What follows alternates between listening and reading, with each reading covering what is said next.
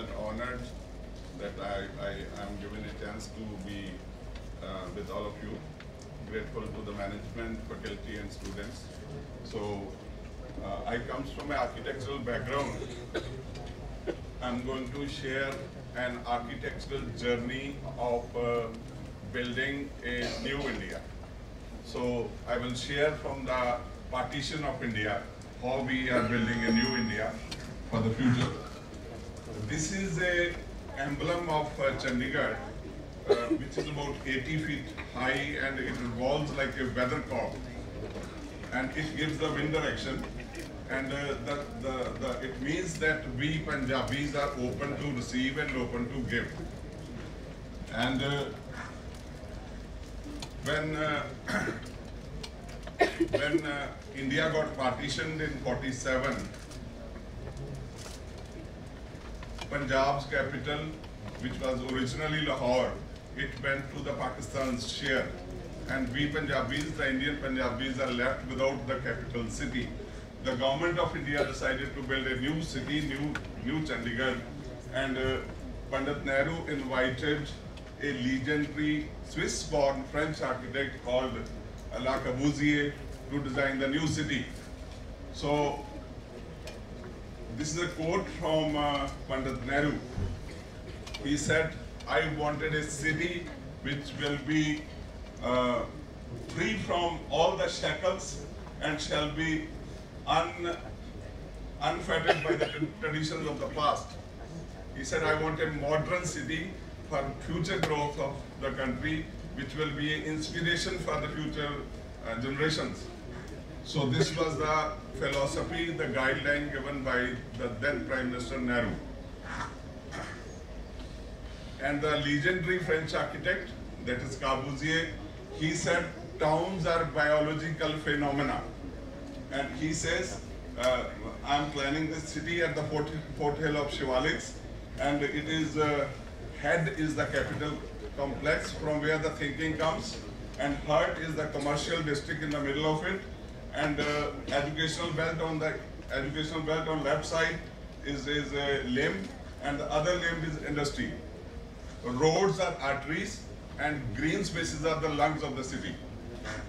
And this is how the city is shaped up. You know, this road is leading to the capital complex on the foothill of Shivaliks. And at the far distance place, you see this capital complex buildings. This is the road which is named Janmarg, leading to the capital complex. This is the city center. After Delhi's Connaught Place, this is the largest and the most beautiful city center in the country, spread in 250 acres of land. This is the capital complex. In the words of a very, very famous American architect, Paul Rudolph, he said, in the 20th century, if something great has happened in the world in the field of architecture, that is this complex. It is one of the best complexes ever built in the entire world. So this is the assembly hall, and at the far away places is a high court. This is the assembly building.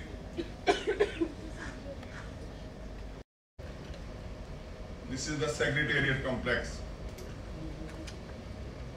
Then a less read genius, Naik Chand, has created a rock garden, and rock garden is created out of all the waste materials like fused bulbs, you know, broken bangles, broken bottles, broken, pieces of sanitary fittings and all. So this garden was created out of that in 40 acres of land. And this is one of the most visited place in Chandigarh. And inspired from this, in some other parts of the world, they have tried to create these kind of gardens out of the waste material. And Naik Chand said, the creator of this place, he said that I see God in every waste piece. In every piece, he says, I am beautifying the waste pieces to create so that we can see God in every particle of the waste piece. So you see it has different sections, it has sculptures, it has various scenes enacted. So it was like he got a dream that that there was a king, queen, and their kingdom has fallen, and he said, I am trying to recreate that kingdom again. And this is Corbusier, the creator of Chandigarh, the planner of Chandigarh. When he left Chandigarh, and this is one of his famous sayings, he says, the seeds of Chandigarh are well sown, and it is for the citizens to see that the tree flourishes. And then we took upon this responsibility, and learning from whatever he experimented with in Chandigarh, and we followed those principles in architecture, and we created all these buildings which are environment friendly, which are, we use local materials, we have taken care of the culture, local culture, the living habits, food habits, everything was taken care. So we planned all these projects in and around Chandigarh and in other parts of India. Then after some time I got a chance to be a corporator, a councillor in Chandigarh Municipal Corporation, and there were some dream projects which were part of the master plan of Chandigarh. They could not be realized from the last 60 years because of certain technical problems. Because I was an architect by profession, I could solve those problems, and we have a huge parking problem like in any other city. So we built this multi-level parking for 1,000 cars from the Chandigarh Municipal Corporation, and this is a 3 stories underground. Why 3 stories underground? Because we never wanted to fiddle with the master plan of Corbusier, the original master plan. Then there are 2 overbridges which are crossing this commercial district, and the pedestrian movement is underneath. The vehicles can pass from the upper level and pedestrians can walk in the plaza undisturbed. So one overbridge was built, but the other one could not be completed due to certain reasons. So when I became a councillor, I took upon myself this responsibility, and I could materialize this project too. And with this, one of the dream project of Chandigarh got completed. Then there was this one building which was under some dispute, some technical problems, and this was the only pending building in Sector 70, which is the commercial district again. So I could complete this building. I sorted out all the problems with the help of local administration and with the municipal corporation. So we completed this.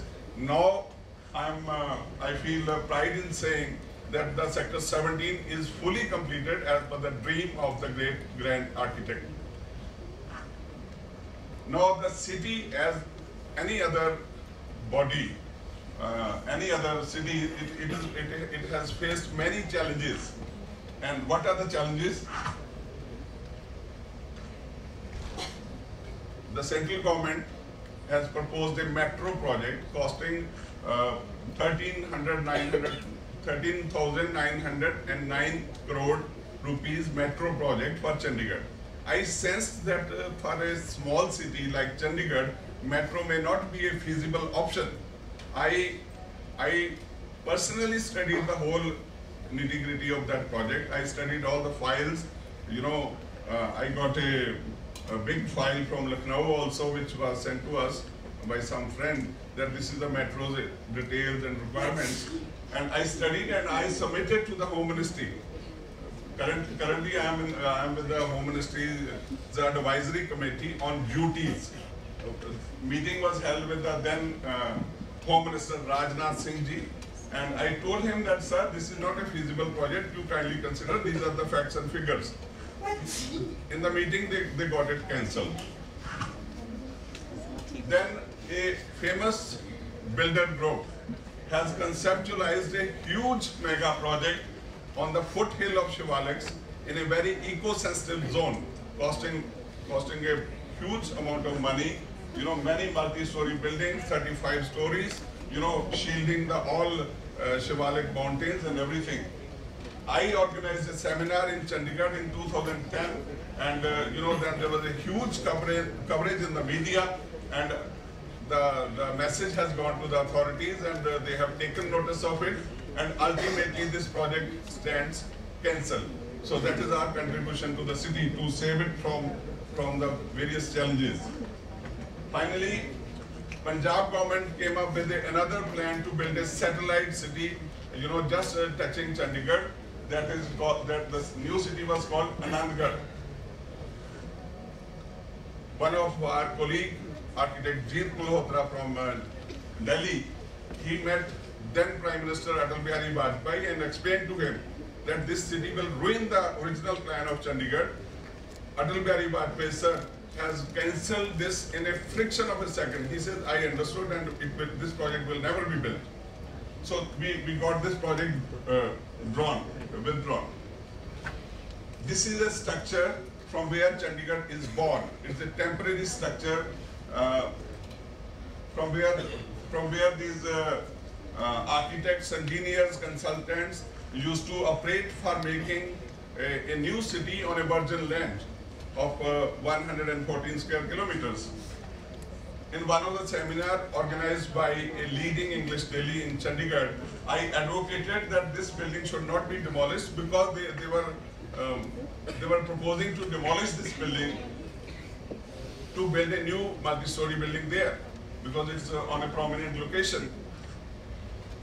My idea got published in the papers again. Authorities have noticed it, and now this is converted into a museum. This is a new museum in Chandigarh, which is fitted into an existing structure from where the Corbusiers team used to work. Then, when Bahga Dam was being built, to tell you the magnitude, this dam is 3 times higher than the height of the Qutub Minar. And we have a 97-kilometer lake on the backside called Gobind Sagar Lake. And when this project was being designed, this is an engineering job basically. Pandit Nehru advised the government of Punjab that you employ architect Corbusier to beautify this project. So this is the first dam in India where architect was employed to take care of the aesthetics and the environment of that project. Ultimately, he came in and he gave many suggestions to the government. One of the major suggestions was, he said, we will reserve some land on either side of the canals to put forest there, and that forest will come under the control of this forest department. And along all the canals, certain land is reserved, trees were planted, millions of trees are planted, and hence the ecosystem of Punjab, the microclimate of Punjab has considerably improved. So this is the contribution which was made by architect. And when I was a student of architecture in college, there was hardly any literature to study from. We used to study from newspaper clippings, or we used to borrow foreign books, and we cannot correlate with the foreign books because Indian climate is different, Indian living habits are different, Indian culture is different, Indian building materials are different, everything is very different. So we cannot learn from foreign books in the context of architecture. So I initiative that we should have our own literature in the country. We encouraged other friends, we ourselves worked on that, and the result, we have produced many books, plus in India we have more than 120 books on Indian modern architecture which are available for the students to study.